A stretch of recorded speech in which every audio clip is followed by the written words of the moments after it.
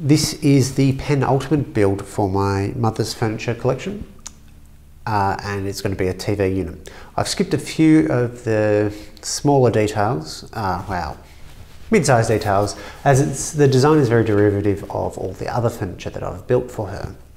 Things like the laminations needed to make the legs, or using the pre-laminated kitchen benchtop slabs as the tabletop part.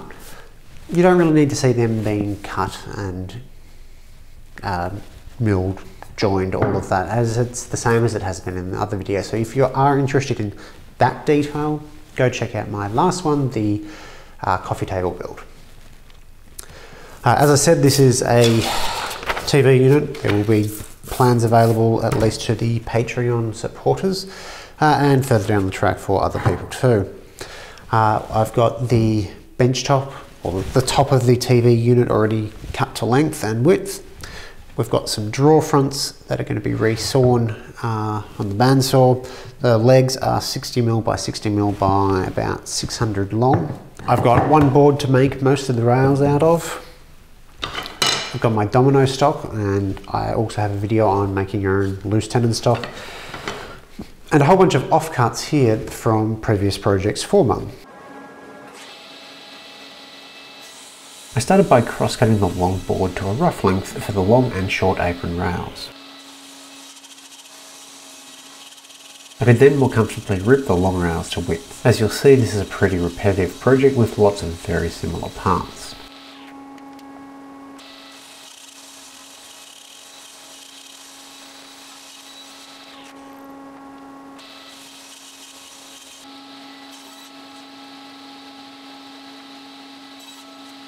After the rails were cross-cut to length, I could use the domino to quickly do the joinery. This hold-fast F-clamp combo thing is really useful for batching out domino joinery.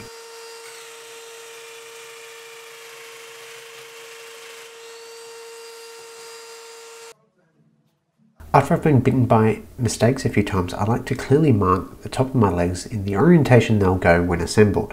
This makes it much easier to lay out the joinery. Again, the domino is used.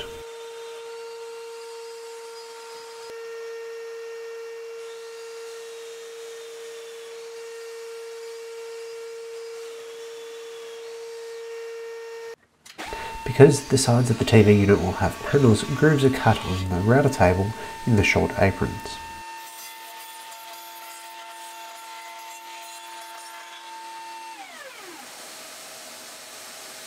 For the grooves in the legs, the router is used out of the table. I'm very seriously considering getting a new router, as the edge guide on the Trident is absolute garbage, and I'm becoming a little bit more frustrated with the brand.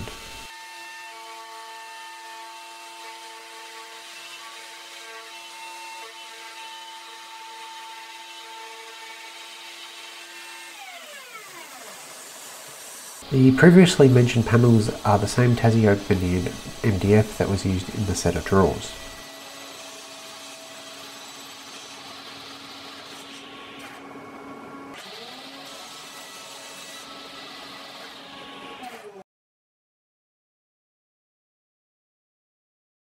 Both leg assemblies were glued at the same time, but nothing else. If I was to glue all the rails and face frame together all at the same time, it would be almost impossible to get it all clamped up before the glue set, and would be a real nightmare.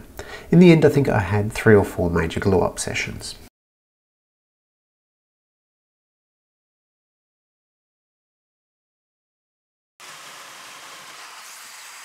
After the leg assemblies were glued up, I could start work on the joinery for the face frame, which again was dominoed. This created a nice stack of mortised rails. For the central vertical face frame members, I had to set the domino to the shallowest setting and domino on both sides.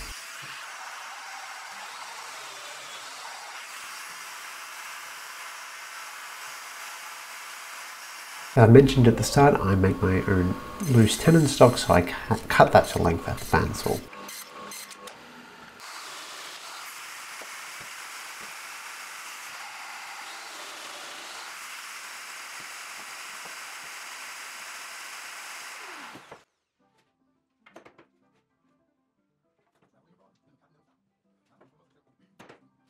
I made a mistake with where I put the mortise on my leg, as I'd forgotten entirely about making the face frame. It wasn't too difficult to fix this up with the new mortises, but it did mean the legs had to hang off the workbench so that the fence on the domino could hang off it.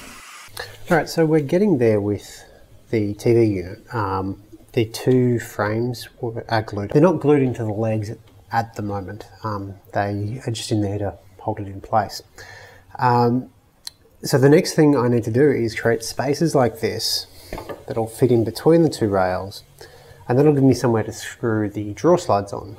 So I've got a whole bunch of these. They are the same width as these rails here, so 32 millimeters.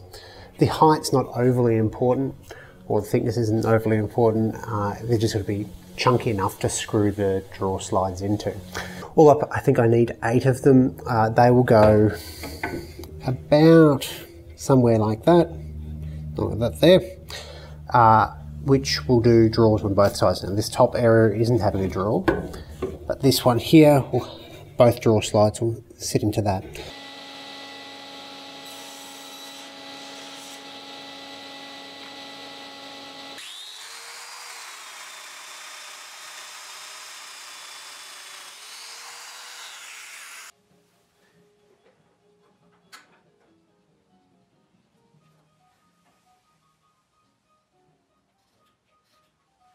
As I'd forgotten about these stretches until after the glue up, I had to add them in a similar way to the corrected leg mortises.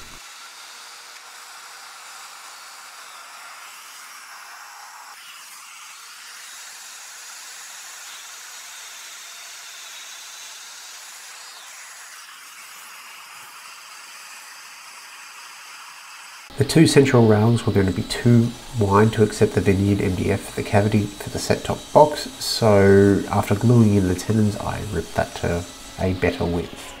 This glue up wasn't too bad, but as you can see it had enough moving parts. I used an F-clamp as a manipulator to put everything into the correct locations before clamping it with the largest pipe clamps that I have.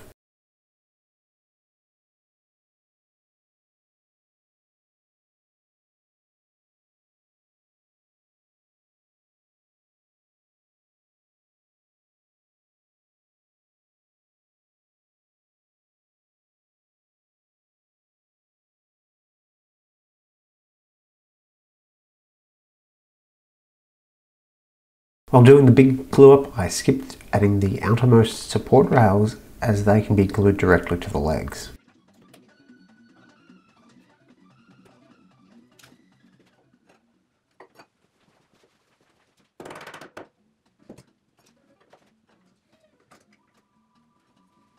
I didn't properly account for the width of the veneer on the MDF, so I had to add some filler strips to the face frame to hide my shame.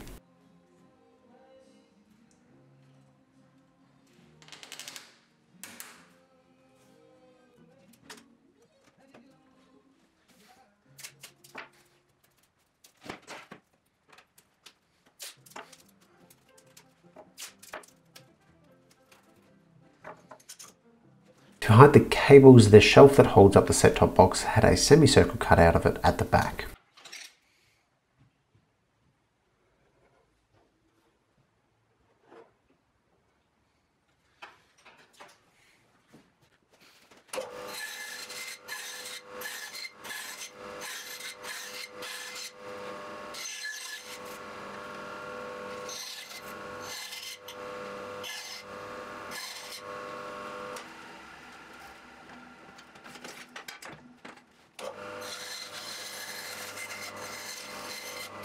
That shelf was held up by 2 cleats glued on the front and back face frames.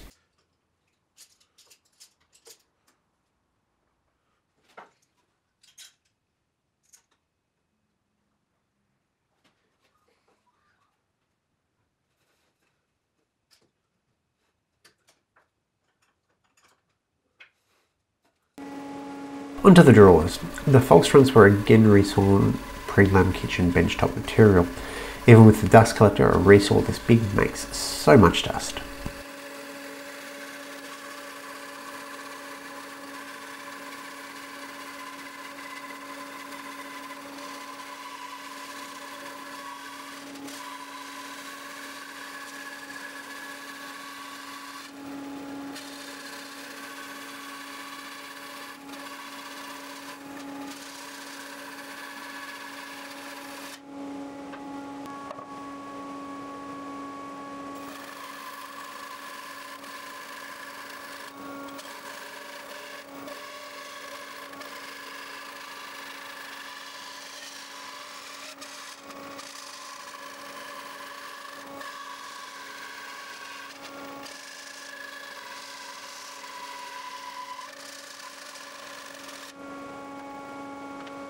The drawers were made out of the standard plywood that I've been using, the 12mm poplar plywood, which was a lot of batching out. First at the crosscut sled to width and to length, then using the dado stack to cut pretty much all of the joinery. First the dado for the plywood bottom, and then the locking rabbet and tenon on all the side pieces.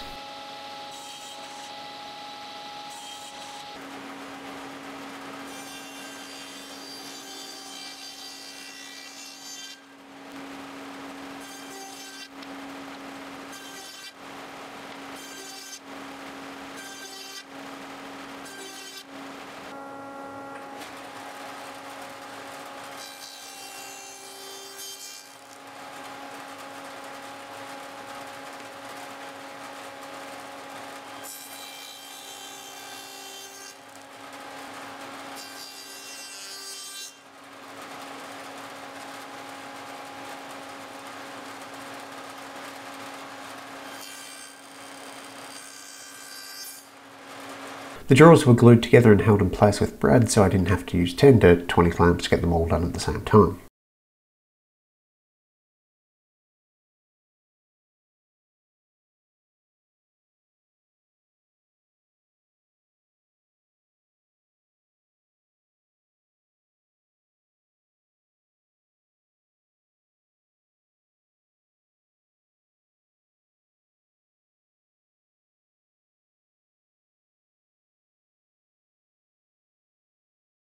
The drawer fronts got their 30-degree bevel cut on the top and bottom to act as pulls rather than using metal hardware.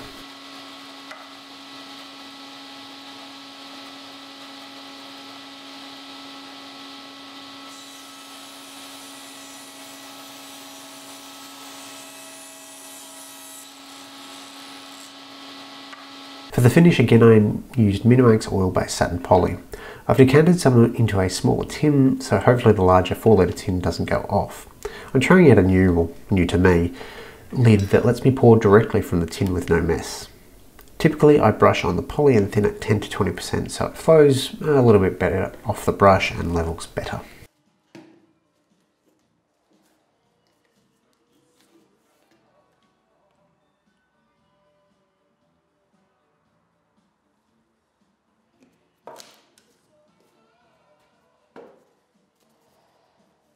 So the TV unit is finally done, and I know I skipped a lot of the steps, but it is very similar to either the hall table or the set of drawers that I made for Mum a little bit earlier, and there'll be links to those videos in the description below. Drawers, as expected, are on full drawer slides with the false fronts just screwed into the plywood boxes. The only thing I didn't cover that's a little bit different is this box here where the set-top box sits. So let's take a look at that. So the set-top box is the only device that Mum needs other than the soundbar. So there's just the one cavity, and it's relatively small for devices. It's a piece of MDF shelf that just sits in there, that sits on those two cleats back in the front. Two side panels here of MDF, again it's the veneered MDF stuff I've used for the side panels.